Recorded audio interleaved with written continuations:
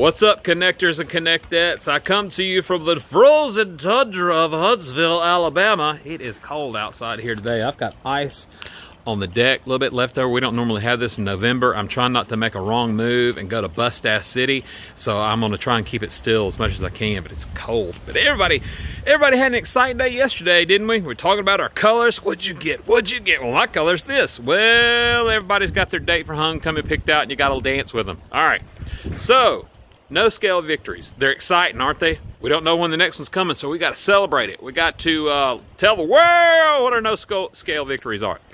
And I'm going to tell you about 3, because I have had 3 today. And one of them is this sassy new sweatshirt that I wear for work. And the reason why it is a no scale victory is because 1 year ago I was in a 3X, then got it down to a 2X. This is an XL, and it's actually a small XL.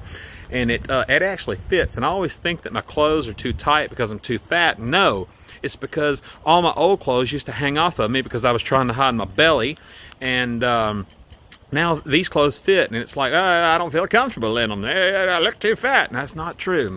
I got kind of big shouldered and chested. My breasticles look fantastic in them, and oh baby, it's cold outside. I'm going in. I can't take that anymore. All right. No scale victory number 2 happens to be the new uniform shirts. Those are XLs. Those were once 3Xs. And if I had tried to wear an XL 2 months ago, all you would have seen when I entered a room was nothing but nipples. And nobody needs that. So they actually fit. They look good on me. They make me feel good. You got to celebrate that no scale victory when it comes. No scale victory number 3. I love Duluth Trading Company. I buy clothes from them. They're super expensive, but they definitely last. And I bought some new underwear a few months ago that were actually a little on the tight side. Once I got them home, I couldn't wear them. And stores are weird about taking back underwear after you've had your groceries inside of them and your cash or prizes. And they don't want to take them back. And I did want to hold on to them because I wanted to get into them, but they were so small it felt like I was wearing my Dukes of Hazzard underoos from when I was like 4. So, tried those on this morning. They fit. I pranced around in them. I felt fantastic. I felt sassy. And I want to tell everybody about it. Hey, my sweatshirt fits. It didn't a month ago.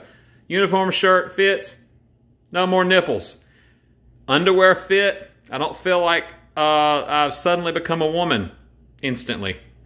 Probably a little too much, but you get where I'm going with it. It's not the point. I'm not trying to be straight up perv, but it's just the idea. No scale victories. Tell the world about it. You don't know when the next one's coming. Love yourself. You look fabulous. You've got to tell everybody that you feel fabulous. Because you haven't always felt fabulous, and now you do. So tell the world, lean back, scream to the mountaintops, and tell everybody, I look glorious. Love me, want me. All right, I love you, I want you. You're the best, I'm the worst, you're fantastic, I suck. Until we meet again, I bid you freaking adieu. Stay classy, Connect.